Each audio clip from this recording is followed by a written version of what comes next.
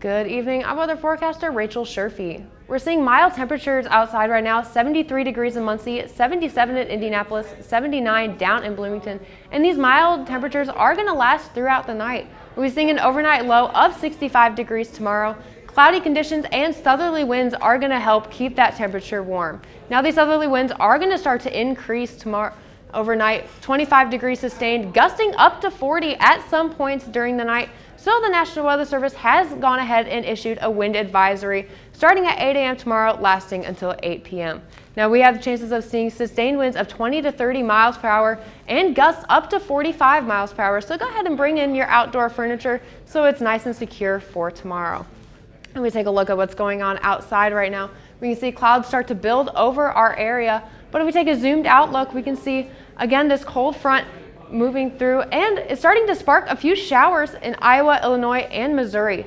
Now these showers are going to start to form a line and move into our area tomorrow.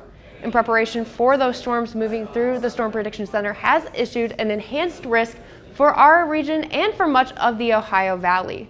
Now an enhanced risk is a level 3 out of 5, so what are our main threats for that? We're going to be seeing damaging winds as our primary threat tomorrow, but we do have the chances of seeing a few tornadoes, hail, and heavy rainfall. Now there is a lot of uncertainty moving with this storm, but what do we know? We know that again, all threats are possible. Damaging wind, hail, tornadoes, and some flooding are all possible tomorrow. We do have that cold front moving through Indiana. This is what's going to be sparking those storms. That's going to be the catalyst for them moving through. And we know the timing is going to be the midday through the evening.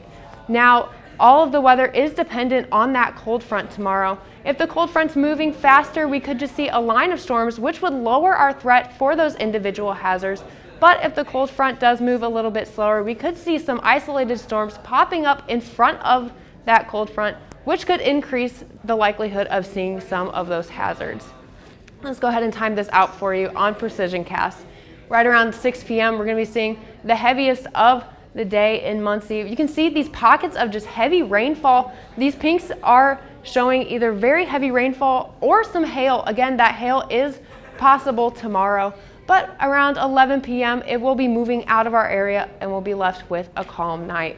Let's go ahead and recap the week. We'll be seeing a high temperature of 70 degrees tomorrow. Again, that chance of severe weather.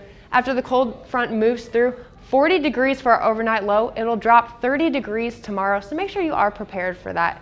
Thursday and Friday are going to work on rebuilding that temperature as they stay in the 50s. Saturday will finally break 60 again, but take a look at the sunshine. Once we make it through the stormy day tomorrow, we'll be seeing recovering sunshine throughout the week, as well as temperatures starting to increase.